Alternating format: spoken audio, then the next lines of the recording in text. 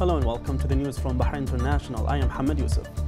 His Majesty King Hamad bin Isa Al Khalifa ratified and issued Law 24 of 2019, amending some provisions of the Penal Code issued by Decree Law 15 of 1976, after its approval by the Shura and Representatives Councils. The text of Article 277 bis of the Penal Code of Decree Law 15 of 1976 is replaced by the following text: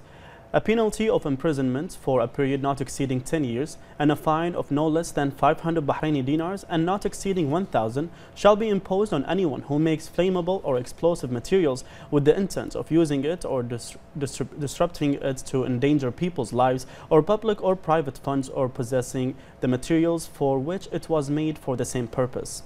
Two new articles, number 277 bis 1 and 277 bis 2, are added to the Decree Law 15 of 1976, which reads as follows: Article 277 bis 1, a penalty of imprisonment for a period not exceeding 5 years and a fine not exceeding 500 shall be imposed on whoever possesses flammable or explosive materials with the intent to endanger the people's lives or public or private funds. Article 277 bis 2, whoever distributes or uses flammable or explosive materials for the same purpose shall be punished with imprisonment for a period not exceeding 8 years. The term of imprisonment is life or temporary imprisonment that is not less than 10 years if the use leads to permanent disability, and the penalty is death or life imprisonment if the use leads to the death of a person. His Majesty King Hamad bin Isa Al Khalifa sent a cable of condolences to the Algerian President Abdelmajid Tebboune on the demise of the Deputy Defense Minister and Chief of Staff of the People's National Army, General Ahmed Qaid Saleh. His Majesty the King prayed to Allah the Almighty to bless the deceased with mercy and his family with patience.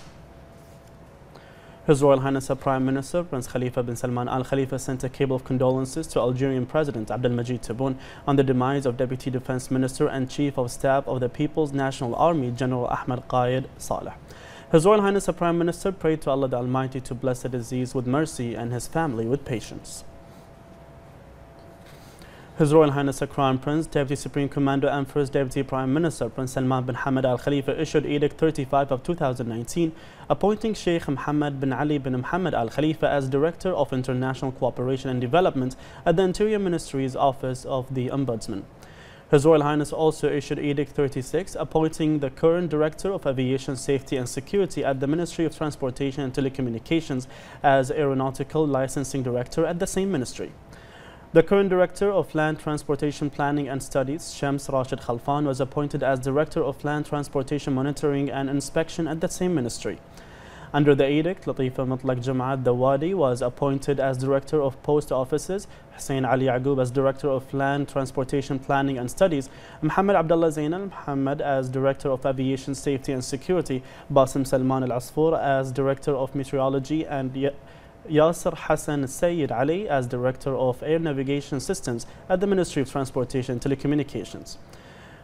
His Royal Highness also issued Edict 37, appointing directors at the Ministry of Information Affairs. Maryam Isa Bukamal was appointed as Director of Creativity and Electronic Media, Qais Hassan Al-Dostari as Director of Television, and Abdurrahman Khalid Al-Midfa as Director of News at the Information Affairs Ministry.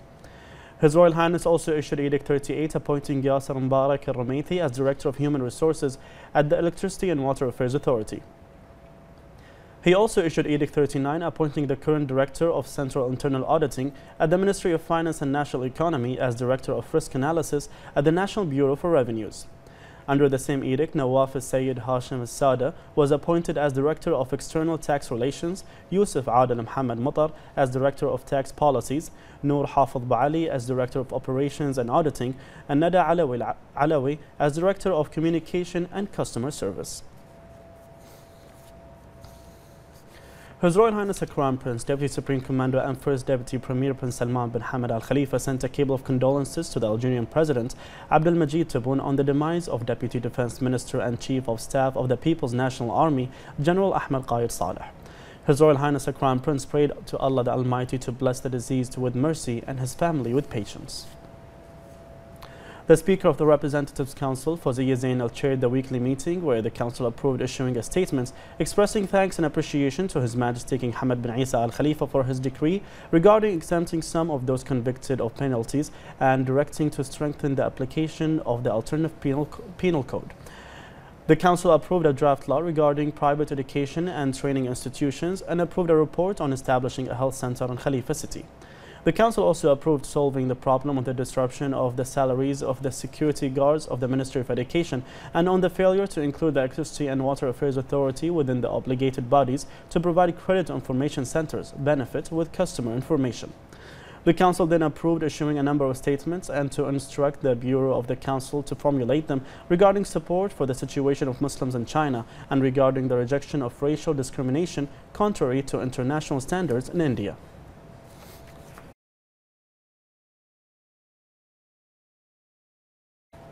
The 25th session of the Executive Office of the Arab Ministerial Council for Tourism concluded, which was held in Al-Hassa Governorate in the Eastern Province, in the presence of the Minister of Industry, Commerce and Tourism, Zayed Al-Zayani, who headed the Bahraini delegation. The meetings were chaired by the Chairman of Board of Directors for the Saudi Commission for Tourism and National Heritage, Ahmed Al-Khatib, in the presence of Arab tourism ministers and a number of Arab and international organizations.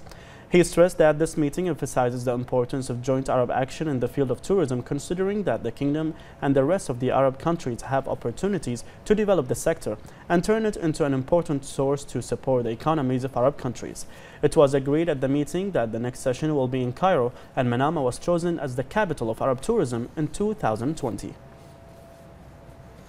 The Kingdom of Bahrain stresses that the rulings of the Criminal Court of Saudi Arabia regarding the murder of the citizen Jamal Khashoggi reflect justice and full integrity of the judiciary.